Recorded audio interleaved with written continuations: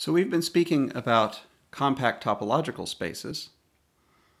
And one of the things that we proved is that if you have a finite collection of compact topological spaces, and you form their product with the product topology, then that product is again a compact topological space. Today what we're going to learn is that that's true even if the family of topological spaces that you're taking is infinite. This is called the Tikhonov theorem. And whereas the statement about finite products was relatively easy to prove, the Tikhonov theorem is hard to prove. In particular, the Tikhonov theorem requires the use of the axiom of choice. The particular form of the axiom of choice that we're going to employ is called Tukey's lemma. This is a lemma that's actually equivalent to the axiom of choice, but it places the axiom of choice in a form that makes it very useful for us in the course of proving Tikhonov's theorem. The idea is that we're going to look at families of sets. So these are collections whose elements are themselves sets. And we're going to be interested in those families with the property that being an element of that family, let's call it F, being an element of that F is a condition on the finite subsets of your given set. That is, a family F of sets will be said to be of finite character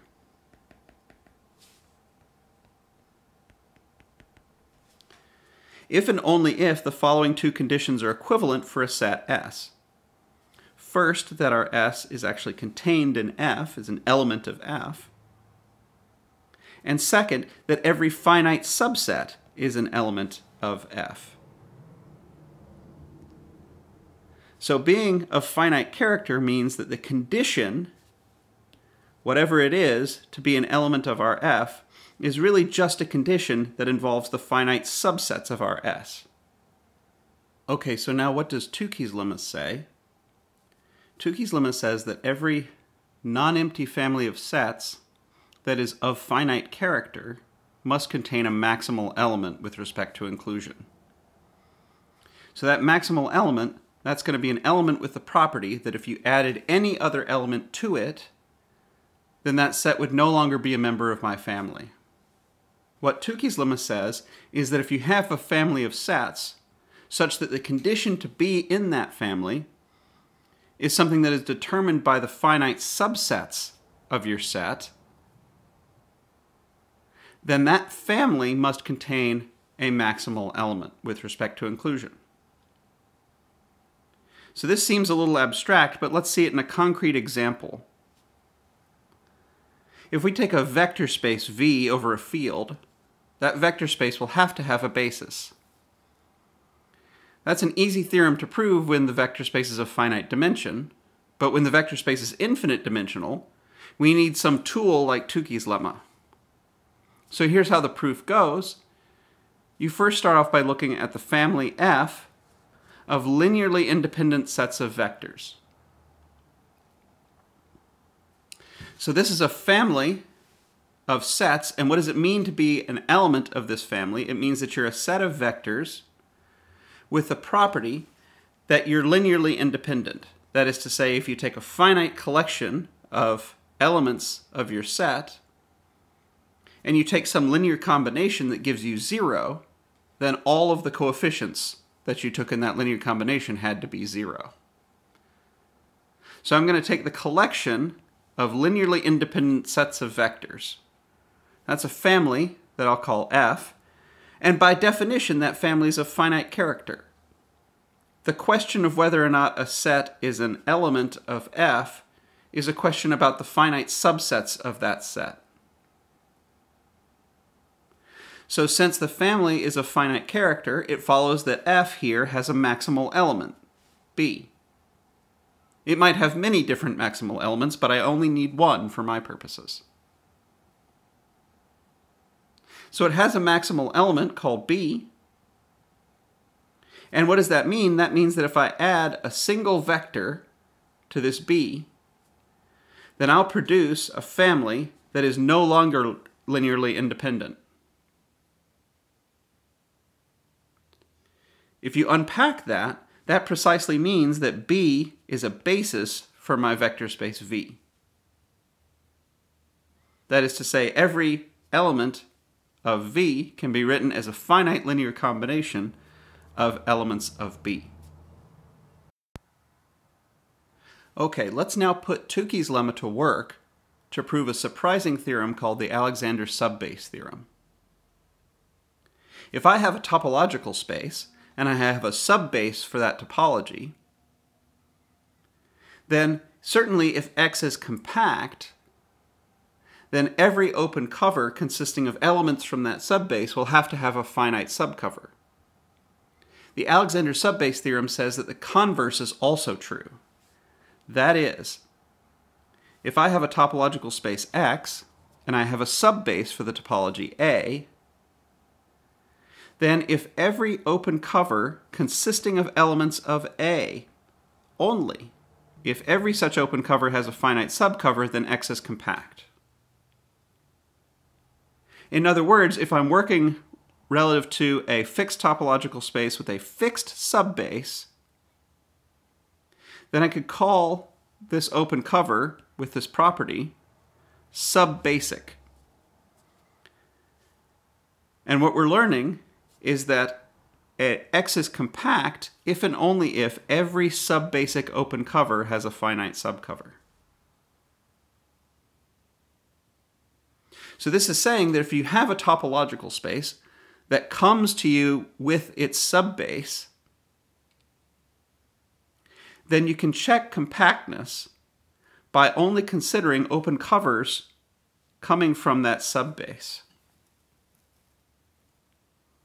This sounds too strong, but in fact it's true, and we're now going to prove it. So we need a couple of words to make our argument clear. And so we're going to introduce a couple of new bits of terminology. So let's call a family of open sets of X inadequate if it fails to cover X. So an inadequate family of open sets is one that just simply doesn't cover X. Now, there are other families of open sets that we also need to contemplate. We're going to call these skimpy. These are the families of open sets that have the property that every finite subset of them is inadequate. So of course, if W is a finite collection of open sets, then it's skimpy if and only if it's inadequate. Let's look at a couple of examples to get used to this terminology. First, if I contemplate the family of open intervals from n to n plus 1, where n is some integer, say, then this is inadequate for the topology on the real line. Why is it inadequate? Well, it's inadequate because, say, the number 6 is not covered by this. This family simply fails to cover R, and therefore it's inadequate. If, however, I take the ball of radius 1 centered at the various integers, then this family is covering. This covers R. So it's not inadequate. However, it is skimpy, because if I take only a finite collection of these, then I won't have covered R anymore. So this family is skimpy, but not inadequate. So the fact that I found a family that is skimpy but not inadequate is the fact that R is not a compact topological space. A topological space is compact if and only if every skimpy set of open sets is actually inadequate. This is the kind of contrapositive of the usual definition that we've seen of compactness. Okay, so we have these words, skimpy and inadequate, and our assumption is going to be that the subbase A has the property that every skimpy subfamily is inadequate. If we have a subfamily of our subbase, and if that subfamily is actually skimpy, so that every finite subset of this fails to cover, then the whole thing fails to cover. Okay, so our assumption is that every skimpy subfamily of A is inadequate, and we need to prove that every skimpy family of open sets whatsoever is inadequate. That will prove for us our Alexander subbase theorem, because that will then prove that our X is compact. Okay, so to do that, let's look at the collection of all the different skimpy families of open sets. Let's call that set S. So S is a family of collections of open sets, and those collections of open sets are all skimpy. That is to say that no finite subset of those collections can cover my X. So by definition, S is of finite character. So S is the kind of set to which we can apply Tukey's lemma. And that's just what we're going to do. What we need to prove is that every W in S is inadequate. What happens? Well, if I have W1 contained inside W2, and if W2 is inadequate, that is to say it fails to cover X, then W1 certainly can't cover X, so W1 will be inadequate as well. In other words, if I apply Tukey's lemma to my S, I'll get some maximal elements of my S, and if I prove that all of those are inadequate, then I'll have proved that everything in S is inadequate, and I'll be done. So what we're going to do now is we're going to pass to maximal elements of our S, and we're going to show those are inadequate, and then because of this fact here, that will imply that in fact every element of S is inadequate, which is what we need to do. Now think about this for a minute. If we're saying that you're an element of S, that means you're skimpy. That means you don't have a lot of open sets. In particular, no subset of U that's finite is sufficient to cover my X. On the other hand, we're going to take the largest of these small sets that we can. We're going to choose maximal families that are skimpy. So they're as big as they can possibly be while still being skimpy. Okay, so let's take one of them, W. And let's notice that if I intersect W with the subbase A, then I'm going to get a subfamily of A that is definitely still skimpy. But by assumption, every subfamily of A that's skimpy is also inadequate. So W intersect A is inadequate. In other words, if I take the union of the elements of W intersect A, I won't get all of X. The elements here do not suffice to cover X. So W intersect A is inadequate, and what we wanted to show is that W itself is inadequate. So what we need to prove is that if I union all of the elements of W together, then I'm going to get something that's contained in the union of all the elements of W intersect A. Notice that the reverse inclusion is automatic, because after all, W intersect A is contained in W. But the thing that we need to prove is this inclusion here. Now that seems quite surprising. And it critically is going to use the fact that W is maximal. So this maximality of W, what does it mean? It means that if I add a new open set to my W, then it will no longer be skimpy. That is to say, if I add a new open set V to W, then I'll be able to take that V along with a finite collection of things that are already inside my W and produce an open cover of X. That's what this maximality ensures. So to prove this statement here, we need to understand how the subbasis A relates to my family W. And here's the key thing that we need to understand. If I have a finite collection, V1 through Vn, of open sets of X, and if I intersect them to get something that is contained in an element of W, then one of these actually had to lie in W to begin with. That's how big this maximal W really is. It's so big that if we intersect a finite collection of opens and get something that's simply contained in an element of W, then one of those had to lie in W itself. That's an incredibly strong sentence, but it's true, and here's why. Well, suppose not. That is to say, suppose that it were the case that none of these were an element of W. So we're going to use the maximality of W to contradict the fact that W is actually a skimpy family. So by the maximality of W, when I include Vi into W for every I, I'm going to get a family that's no longer skimpy. That is to say, I can find a finite list of things in Vi union W that will cover my X. So let's take that list. I'll take Vi and I'll take UI1 through UIMI. And together that will be a finite cover of my X. And I can do that because I know that if I take W and add on anything, I'll have to be non-skimpy. Okay, so if I do that, then I have myself a nice cover, and I have that for every single I.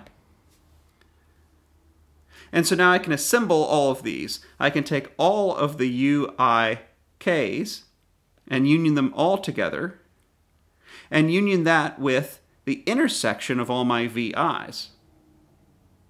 This is still just a finite union of things, and this finite intersection of the VIs, remember, is assumed to be contained in an element of W. So X is certainly going to be equal to U union the intersect of all these things. This is a finite cover of X consisting of elements out of my W. But that contradicts the fact that W is supposed to be skimpy. So that now shows that any finite collection of open sets that intersects to a subset of an element of W must include among its number an element of W. This is a surprisingly strong fact, but it's a critical consequence of the maximality of our W. And it's going to be the key thing that allows us to prove that the intersection of W with A, when I union all of those things together, is going to contain the union of all of the elements of W. In other words, if I have a point of an element of W, then that point will also have to be an element of some element of W intersect A. So let's prove that now using this key digression that we've seen. So suppose that I have an element of W and I have a point inside it. Well, because I have this subbase A, I know that I can take a finite family of elements and intersect them together to get a subset of U that contains my X. I can get an open neighborhood of my X that is completely contained in U. So this U is an element of W, so by this digression involving the maximality of W, I see that one of these VIs actually has to be in W. By assumption it was in A, and now it's also in W. So now I've got an X that lies in a VI, which is in W and A, and so that means that every point of this union is actually a point of this union. That's what I wanted to prove. To really emphasize what a bonkers theorem this is, let's think about proving that the closed interval from 0 to 1 is compact. If you remember, the original proof that we had of this involved looking at the sort of initial segments of the closed interval that were covered by a finite family and then seeing that it had a supremum and sort of conducting a little argument. Now let's prove it again using the Alexander subbase theorem. If I think of this closed interval, then it has a subbase consisting of, well, half-open intervals from 0 to B and half-open intervals from A to 1. This is a perfectly fine subbase of this, And if I have an open cover consisting of these sub-basic opens, then I can easily extract a subcover which just has two elements in it, 0 to some b and a to some 1. And I just have to make sure that b is strictly greater than a. So that means that every open cover of a has a finite subcover, and so 0, 1 is compact. The Alexander subbase theorem just ate this problem for breakfast. Let's use it to eat another problem for breakfast, which is the question of the product of compact topological spaces. And this is our friend the Tikhonov product theorem. So here we have a family of topological spaces, each of which is compact, and we're going to form the product of them. This is probably going to be some giant infinite product. And we want to see that the result is compact, and we want to use the Alexander subbase theorem. And that's a good idea because we know that the product topology has a nice subbase. What is that subbase? That subbase consists of the inverse image of the various opens of the x alphas under the projection maps. You can think of these as kinds of strips inside the product. And so now let's apply the Alexander subbase theorem to this subbase.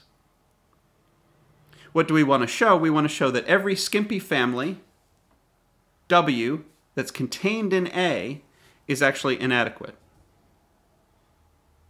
So we're going to take a skimpy subfamily of A, and for every alpha in our indexing set lambda, we're going to let W alpha be the sets of open subsets of X alpha such that when I take their inverse image along the projection, I get something that lies in my W, inside my skimpy subfamily. So my W consists of things in A. The things in A are all of this form, inverse images of opens from X alphas. And my W alpha is going to consist of those opens inside X whose inverse image under the projection map is contained in W. Okay, so what's true about W alpha? W alpha is certainly going to be skimpy. But each X alpha by assumption is compact, so that means it's inadequate. That is to say, W alpha fails to cover X alpha. So I can choose a point, X alpha, that is not in the union of the elements of W alpha, but is nevertheless in X alpha. And well, heck, I can do that for every single alpha in lambda. And so that now gives me a point of the product, X alpha over alpha in lambda.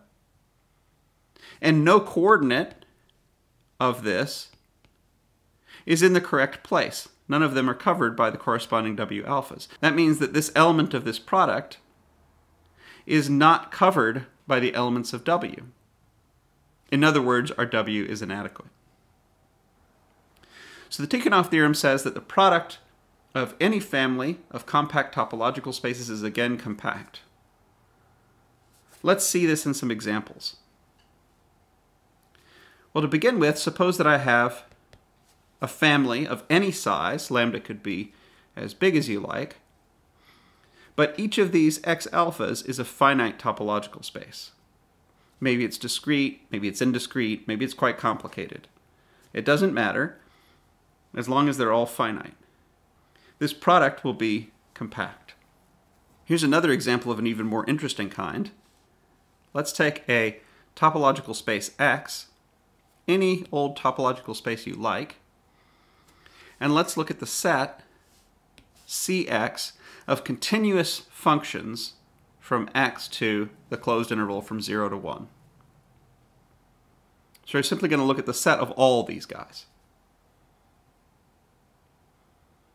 And now let's do something very strange indeed.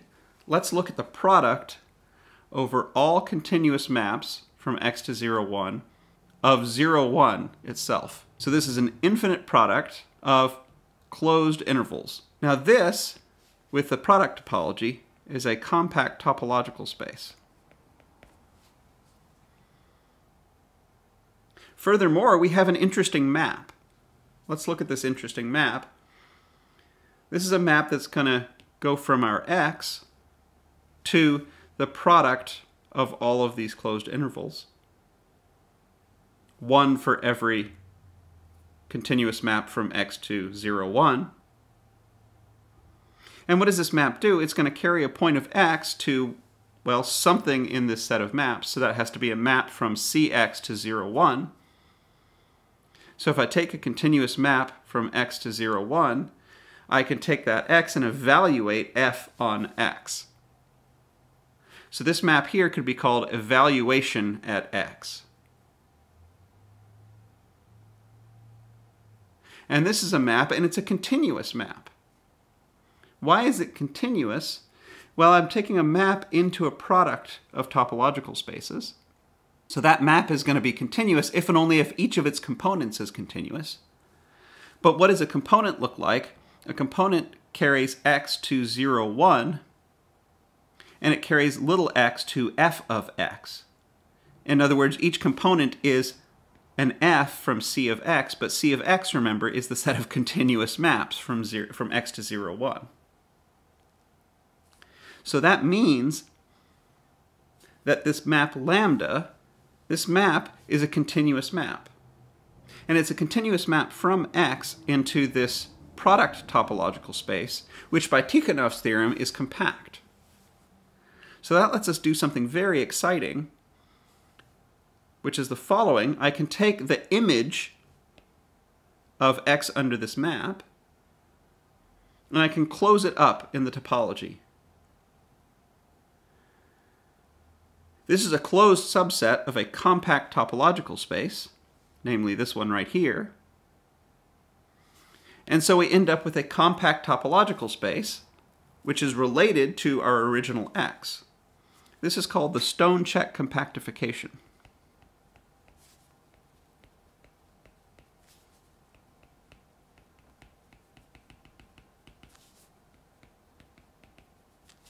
Of our topological space x.